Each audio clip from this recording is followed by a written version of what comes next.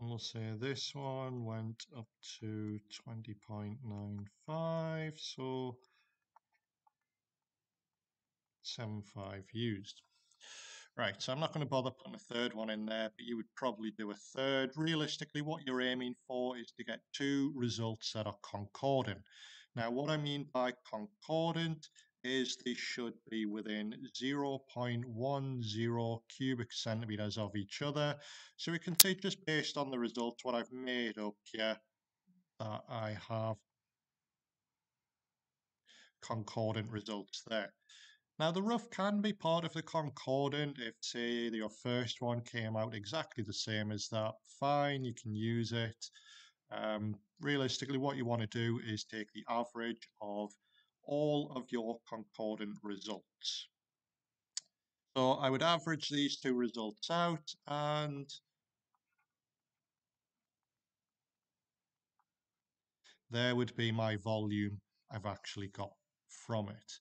And that's what I'm going to be using in the calculations coming up.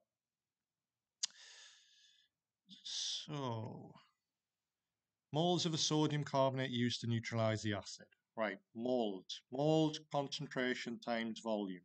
So if we remember the concentration we worked out, 0.208 up there.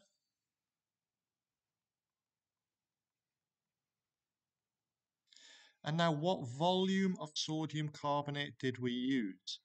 Now the common mistake what students make is they look at this here. That is wrong. That's just the total amount of sodium carbonate you've got to do the full practical with. If we read through the method, so I'm just going to highlight it in red. You used 25 cubic centimeters of sodium carbonate each time you did the titration there. So it's the 25 that you are going to be using in this calculation here.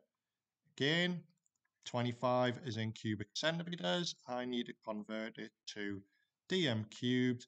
So 0.208 times 25 over 1000. And that gives me 5.2 times 10 to the power of minus 3 moles. Now, the moles of the HCl neutralized by the base. Now, I need to look at my ratio for this. So, as we can see, it's a 1:2 ratio. So, for every 1 mole of sodium carbonate, 2 moles of hydrochloric acid are neutralized. So, what I would do, 5.2 times 10 to the power of minus 3. And I would just multiply it by 2. And that gives me 0.0104 moles. So just a bit of common sense here, because it's one of these for every 2 of them, the number of moles for the hydrochloric acid should be bigger than this. If it would say 2 sodium carbonates to 1 HCl, then it's saying for every 2 of them, only 1 of the HCl are neutralized, so the HCl will be lower in that case. Keep an eye on the ratio, just a bit of common sense. Obviously, this should be bigger because 2 of these for every 1 of those. Now, the concentration of the HCl, I need to rearrange this equation. So instead of N equals CV, I need to make concentration the subject. So I would divide both sides by volume, so moles over volume in this case. So I've got my moles, just worked it out up here. So the 0.104.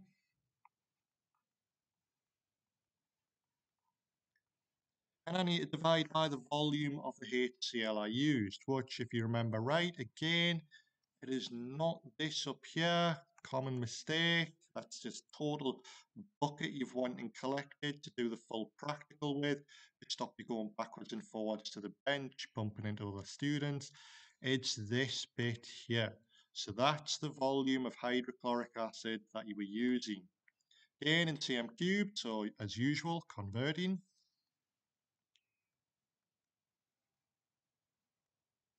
What is it?